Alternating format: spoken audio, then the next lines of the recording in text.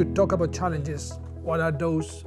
You have those identified already for the region, and maybe the subsequent question would be, how do you see, the ecosystem, the companies or the Penta-Alex actors here in the region? Are they, going in the direction of addressing those challenges? Do you think there is the critical mass here to address them in the mid to long term? From the beginning, 3 years ago, we were about 10 different actors really involved in the DigitalWell Arena.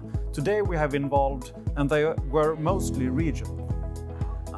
But now we are 500, during these first 3 years of this innovation ecosystem building, we are now 540 different actors, both regionally, but also nationally and globally. So we're working very closely, but because we have to connect to others, because the regional strengths areas, they are very good, but we have to focus them on helping other people to solve the complex challenges, because they are not regional. The complex challenges are not really. If we were talking to health, it's a world problem.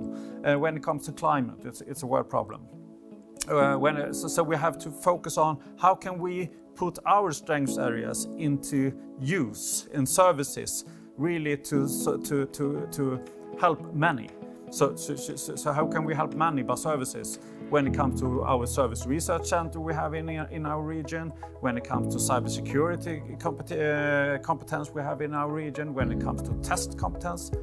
And I have an example really, because we have applied to be a European Digital Innovation Hub when it comes to health data.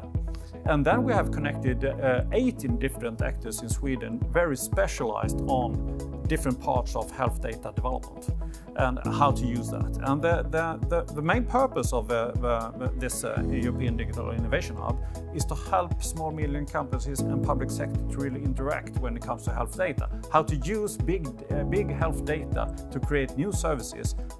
So the new services for you and me, really, to live a healthier life.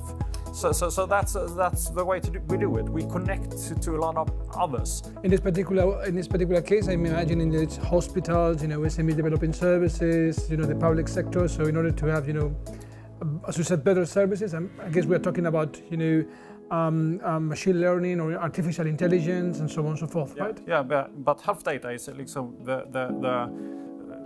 you have to have a qualified or certified or quality assured health data to really work well with AI and machine learning and so on. So that's why we are focusing on providing health data for innovation in that case.